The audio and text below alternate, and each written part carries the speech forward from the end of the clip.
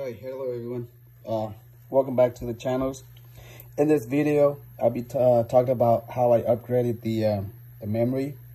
My computer is a Dell XPS 8700. When I first bought it, it came with 12 gigabyte of RAMs.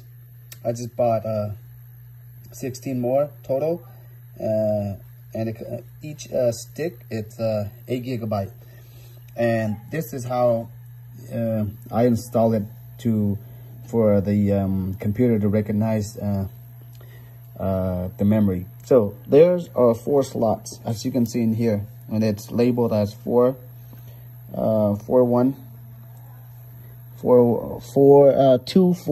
and 3. So when I first installed it, I removed the 1 and the 4, and then I put the new ones in. That didn't work. The computer kept on restarting. It wouldn't load anything. So I removed the 1 and 2. No, I removed the number 3 and 4.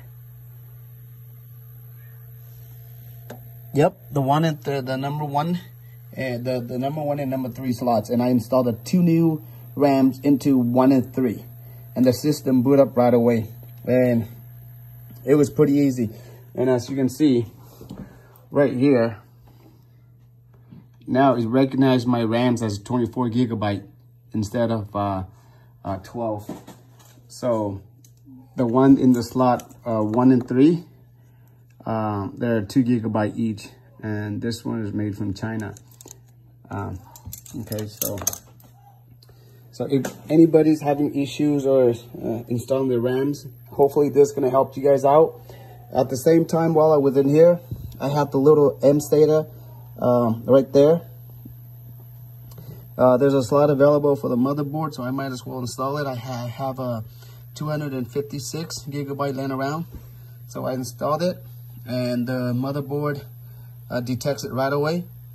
Pretty nice and easy. I couldn't find the screws, the 2 small screws for it, so I took out. I got it from a remote, control remote, and it just happened to be the same size, and I just put it in there. There you go, guys. So now I have the right here, a little bit of my computer. I didn't change much besides the 2 things that I just talked about. And this is the SSD drive underneath here. It's a 1 terabyte from SanDisk. Got it about $130 something. And here is my backup drive. This is the one that came with the computer, 1 terabyte, which I have the system, the OS installed already. I just did a clone, but I'm not installing it. I'm not connecting it.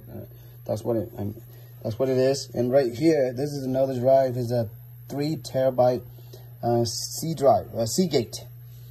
Okay, so the rest is stock, and I think I've had this computer for about 4 or 5 years now, and it's been great. Recently I did something that I screwed up on the operating system, but however I got it back to working, and everything's working right now. So if you guys have any questions regarding about the RAMs or how to install the M SATA drive, leave it in the comment below. But this is the RAM that is compatible with our system, with the 8700 Dell. So it's PC3 12800, 1111, and then C1. Okay, so with this system, I think I can max out at 32 gigabyte of RAMs, but maybe down the line I'll find maybe I'll probably remove the first 2, and then just put all 8 gigabyte to make it 32.